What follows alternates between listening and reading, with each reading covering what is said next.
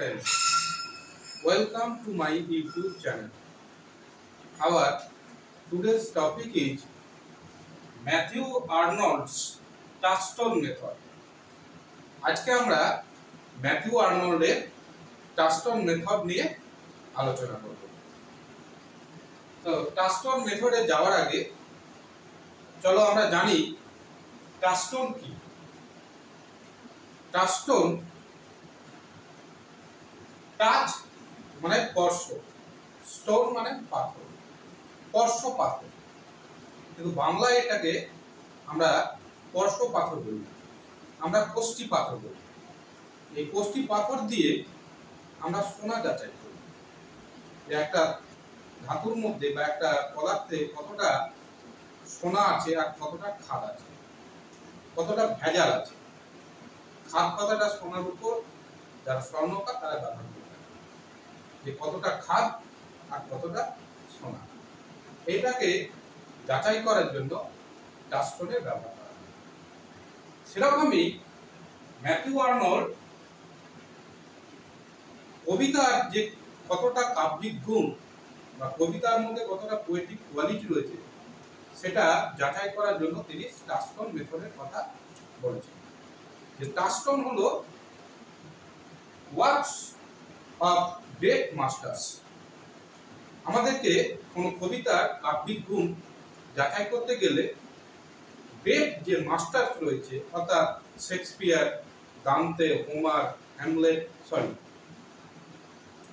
Milton, এদের কবিতার সঙ্গে কম্পেয়ার করে তুলনা করলেই বোঝা যাবে যে কবিতার মধ্যে কতটা কাব্যিক গুণ রয়েছে।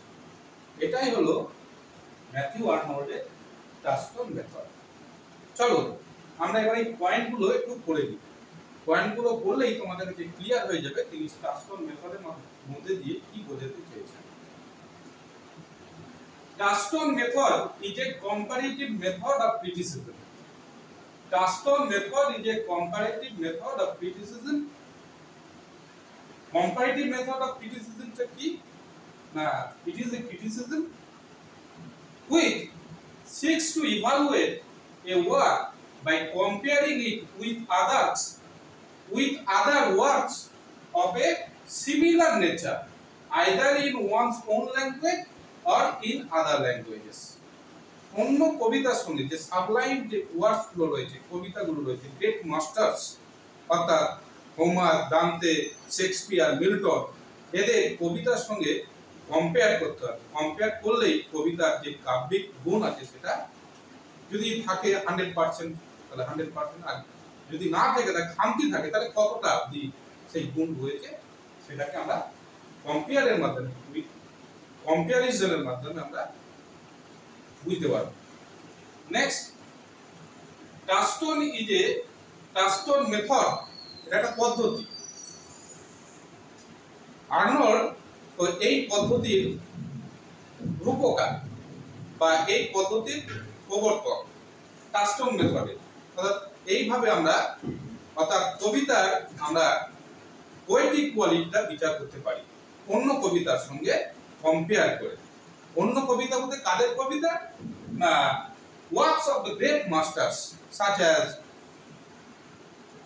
হোমার, দান্তে, শেক্সপিয়ার, মিল্টন, এদের কবিতার সঙ্গে তুলনা করে।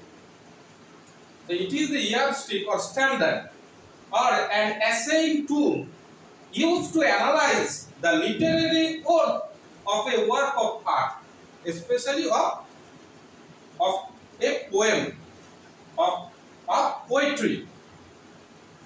Arnold proposes and powerfully advocates this method of criticism in his essay, critical essay, The Study of Poetry.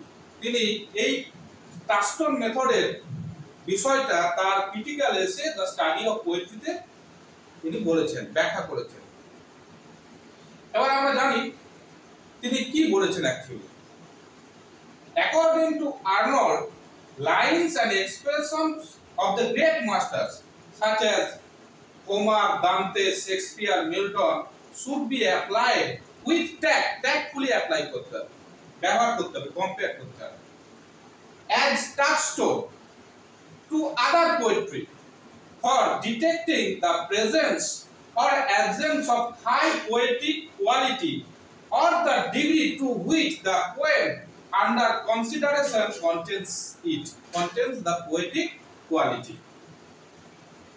So, by comparing, we can detect, we can measure the artistic worth, the literary worth of a poem under consideration. So, what emerges is the real estimate of poetry. এইভাবে পোয়েট্রির real estimate করা যায়, judgement করা যায়। And এই টাচস্টোন method হলো objective ক্রিটিসিজমের একটা part বা উদাহরণ।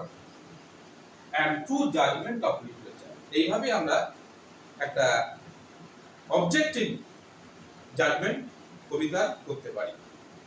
এই হলো ম্যাথিউ আর্নল্ডের টাচস্টোন মেথড। এই যে পয়েন্টগুলো লেখা আছে, এই পয়েন্টগুলো ভালো করে পড়লে আমাদের কাছে মেথডটা, টাচস্টোন মেথডটা ক্লিয়ার হয়ে যাবে এবং তোমরা এটা আমাদের এক্সামে ব্যবহার করতে পারো, অথবা এর সাথে কিছু ইনক্লুড এক্সক্লুড করে তোমাদের নিজের মতন করে নোট তৈরি করে নিতে পারো। সো